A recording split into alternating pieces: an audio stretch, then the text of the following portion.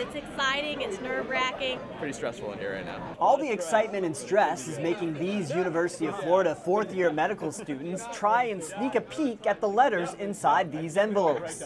They are trying to sneak a peek because this is match day. 1, 2. Match day is when fourth-year medical students all across the country receive letters that tell them where they will start their residency training after graduation. You put in your rank list and you just hope for the best on this day. Medical students match when they rank residency programs from most to least preferable. A computer algorithm then takes the students' list and compares the rank lists of residency programs to create a match.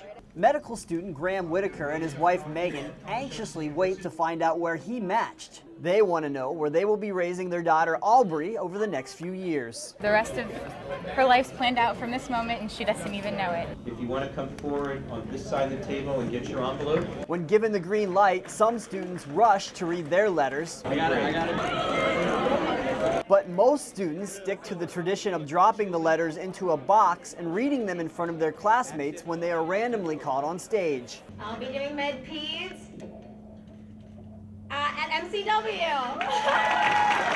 One by one, students announce to proud family members, faculty, and classmates where they will continue training to be a doctor. My name is Natalia, and I'll be doing anesthesiology. Where does it say? Oh, here at UF. I do internal medicine at University of North Carolina. It's Graham Whitaker's turn to read his letter in front of the crowd. We've been doing otolaryngology here at UF. We got what we wanted.